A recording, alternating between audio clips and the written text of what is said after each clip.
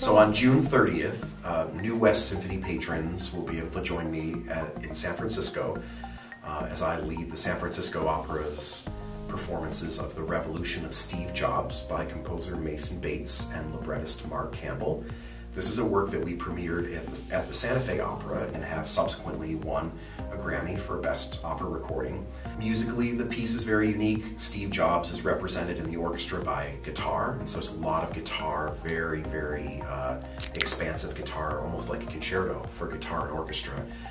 Composer Mason Bates also incorporates a lot of electronic sounds in the orchestra as well, which is really fun. And then on the stage, stage director Kevin Newbury has a fantastic concept where if you imagine the iPhone box that we get when we buy the phone, this white rectangle, and set that white rectangle on the base and imagine 6 of those. Those 6 move on the stage and are the backdrop for all sorts of projections. They're integral parts of the storytelling with some amazing technology that weds the imagery to the monoliths, as we've been calling them, no matter what angle they're at. So the audience just gets this incredible sonic and visual portrayal. It's really impressive and a lot of fun, lots of color, and at only 95 minutes, a lot of story in a very short time.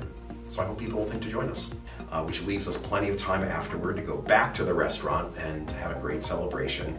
The following day we'll be taking a bus up to Napa, and we're going to have a nice winery tour with lunch, and then you'll be back home the night of the 1st of July. So I hope people will think about coming to join us, because it's music that is full of incredible energy, telling the story of why the man who has enabled billions of people to communicate so richly struggled so much in his own life to connect with people, and when he did connect, it was in some pretty intense ways.